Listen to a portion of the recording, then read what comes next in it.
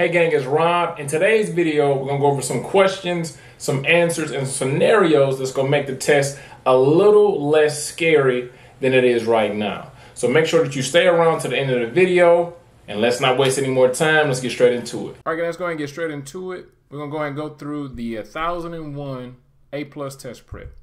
So for all of you guys that are new to the CompTIA exam, the CompTIA exam is an exam that consists of 2 tests. So you got to pass the first part and the second part. So just this one that we're going to be talking about today is going to be going over the first part, which is the 1001, as per this recording until they update it. So to pass 1001, you need a 675 out of 900. Expect to get multiple choice questions, performance-based questions, and a few simulations. And as well as you're going to have 90 minutes to knock out 90 questions. Now that can sound scary, that can sound crazy, but if you prepare properly and you study, you'll be fine. Once you get into the exam room, you can go ahead and knock down all this stuff. So you ready for the first question? Very good. Before we get to that, make sure that you like this damn video and you subscribe. I'll give you a few minutes to go ahead and do that. And let's go. All right, so the first question. Johnny is currently renting a vacation home in Florida. For some reason, he can't access any websites. He is unable to visit any sites outside his local network. He calls an IT company and a tech arrives immediately. The first thing the tech does is ping ESPN.com because I guess he wants to see what LeBron is doing, and he gets no replies. The tech pings the IP address connected with ESPN, and he gets a reply. What command line command may resolve this issue?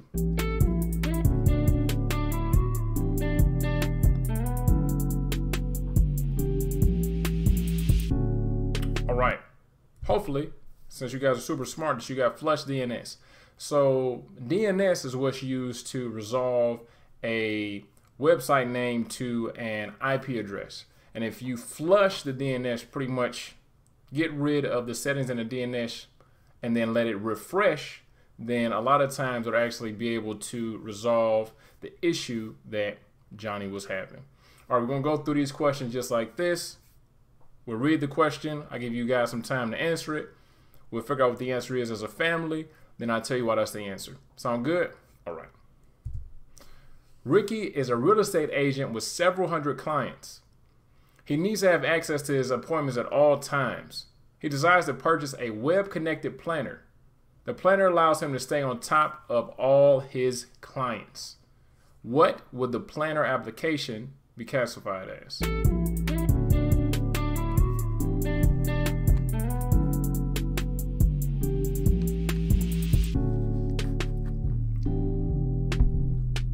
All right. Since you guys are super smart, I know you got this. It was too easy.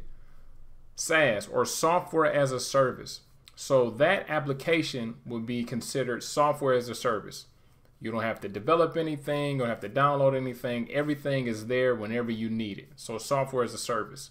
The other ones are platform as a service, infrastructure as a service, and D, I just made that shit up. That's not a thing. Okay? So software as a service, that's what this application or appointment planner would be. All right, Raven is a senior network engineer. She is checking behind one of her junior technicians.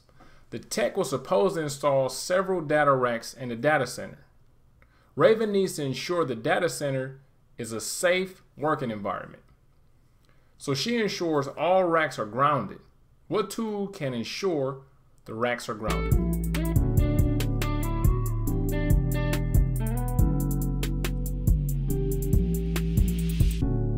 Very good, too easy. So a multimeter can ensure that you have a proper electrical ground so nothing gets shorted out, nobody goes in there and gets shot, so on and so forth. Next, Jake is looking for a security solution that proactively seeks out threats. The most persistent threat seems to be the LAN being affected by outside attackers.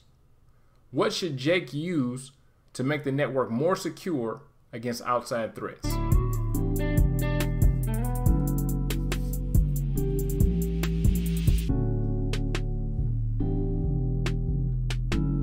hopefully you guys got this right. Here we use an IPS. Now, since we're here, understand that on the actual exam, it's going to be a lot of acronyms, right? A lot of acronyms, and if you don't know what the acronyms stand for, it can pretty much make you take a L or a loss when you're actually taking a test. So IPS stands for Intrusion Prevention System. Another thing that you need to do inside the testing center when you're taking the exam is look for keywords. So in the actual question, it said proactively seeks out threats, right? Proactively seeks out threats. So an IPS actually looks for things and wants to stop them. An IDS, which is an intrusion detection system, doesn't really do anything until an event actually happens. So an IPS is preventative and tries to be proactive and look for stuff before it causes any damages. And another thing, gang, as we're going through this, no, this isn't the questions that's going to be on the damn exam. No, that's happened in other videos. Like, is this the questions that are going to be on the test? No, dummy, that's cheating. But anyway, you guys are super smart. You don't think that. There's no way you think that. So let's go to the next thing. You are a project manager for Master IT. You need to order several motherboards for your servers. You look through your supply vendor's documentation and find the motherboard vendor's agreement. Your current vendor charges one flat fee per motherboard socket.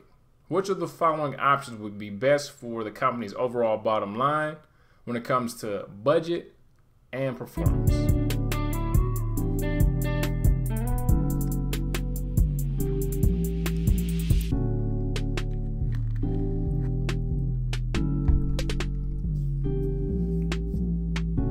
All right. So a single processor with 10 overclock cores. If that doesn't make sense to you, read the question again and it should soak in. So the main thing they were worried about was performance, but also the budget. And remember, the agreement was per socket, right? So per motherboard, CPU, socket, per socket. So each processor goes inside of a socket. All the rest of these were multi-processors or multi-socket or multiple CPUs except the first one. Now the difference between the first one and the actual answer is that overclocking a CPU is going to make it faster than hyper-threading a CPU, okay?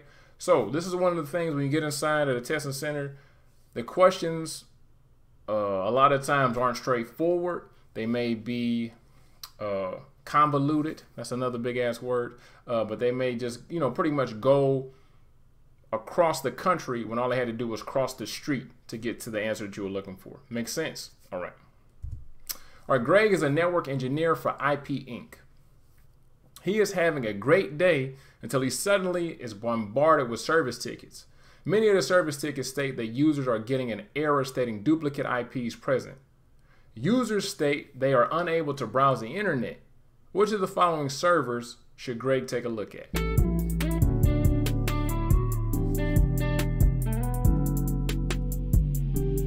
Very good, too easy. So the DHCP server. The DHCP server is responsible for assigning IP addresses. What happened? Almost. Assigning IP addresses automatically, right? So if there's an issue, that's the first place he would look because that's what's responsible for actually assigning IP addresses, and nobody should be getting the same IP address, okay? You currently are a help desk lead at Master IT. Oh, wait a minute. Before we get into this, if you haven't done so, stop what you're doing, like this video, and subscribe and share it with somebody that can benefit, all right? Anyway, you currently are a help desk lead at the Master IT. You are tasked with migrating all user data. Your supervisor wants all upper management data stored on premise, while all junior level staff data will be stored in the cloud. What type of storage model will you be setting up?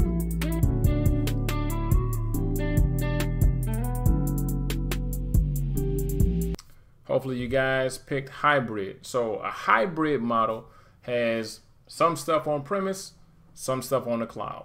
That's simple. Angel is the CEO of a company based out of Detroit. Due to several employees falling ill in the office, she thinks it's best for everyone to work from home. One of her major concerns is that the level of security won't be the same at home as it is in the office. She wants a solution that will allow her team to work from home while securing the information being sent. Which of the following will best suit her needs?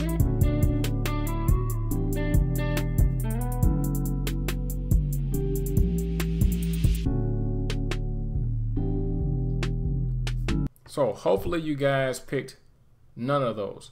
So VPN without tunneling would pretty much be a VPN without encryption. Antivirus with remote triggering, I made that up. Virtual private network using STF, I made that up as well. VPN with dual monitoring trigger points, once again, something that is not real. All right, so when you get inside the box, make sure that if you feel a certain way, to stick with your gut, but it's none of those. It would just been a regular old VPN, or using a VPN to secure the traffic from the person's home to their company network. As always, make sure that you like, comment, and subscribe. If you're looking for more practice questions, you can head over to itmastery.com. There is a link in the description to all of our A+ practice tests. Or if you need more than just practice tests, we have a full A+ self-paced online course. Other than that, I'll see you in class.